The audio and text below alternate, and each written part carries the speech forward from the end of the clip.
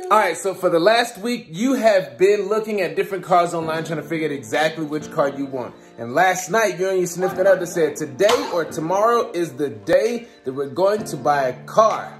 So, you get up, you prep yourself for the day, you get your son ready, and you get him out the door. Well, for me, Emiliano, open the door. Let's go. Alright, let's go.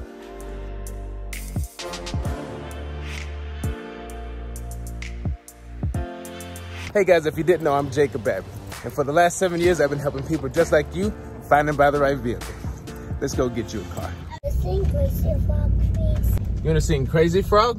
Yeah. All right, let's do it. Yeah.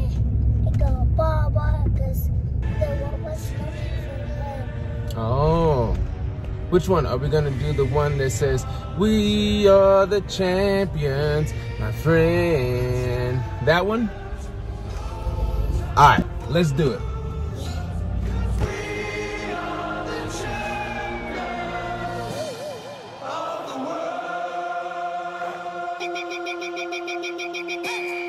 Okay, so in this video, we're gonna go step-by-step guide on how to help you find your next vehicle, get a great deal, especially if you're not buying your vehicle from me, okay? So step number one is to ensure if you find the vehicle on the website, you call the dealership and you say, "Hey, I'm Jacob Abbott and I'm looking for this such and such vehicle." They're gonna say, "Yes, the vehicle is available." You're gonna say, "Great. Before I come to the dealership, I want you to send me a video, not a picture, an actual video of this vehicle in the present moment of how the vehicle sits right now." If they can't do that, then don't go to the dealership. The one reason I'm telling you to do this is so you do not waste your time going to dealership to dealership just to figure out that the vehicle is not there. Now, the second step to this process is actually going to the dealership and test driving the vehicle to ensure that you like it. I did a video to let you know exactly how to test drive, but a quick rundown is to let you know, hey, ensure you drive on the city, freeways, and if you can find some country dirt roads, definitely do that as well, because you need to ensure you like the way the vehicle handles and drives so there are no problems as you're driving the vehicle.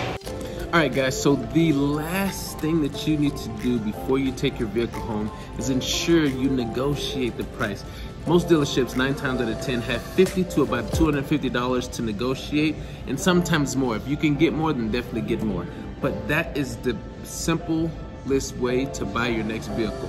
Call to ensure that the dealership has the vehicle, have them send you a video, get to the dealership, test drive the vehicle, bring the proper documents, negotiate, negotiate, negotiate, get yourself the best price, ensure you and your family is happy with everything, and then you sign on a line that is dotted, you wait for them to clean and gas your vehicle up. Pause. If you're at a dealership and you're getting ready to buy a vehicle, I don't care if it's $10,000 or it's $100,000, and they don't fill your tank up,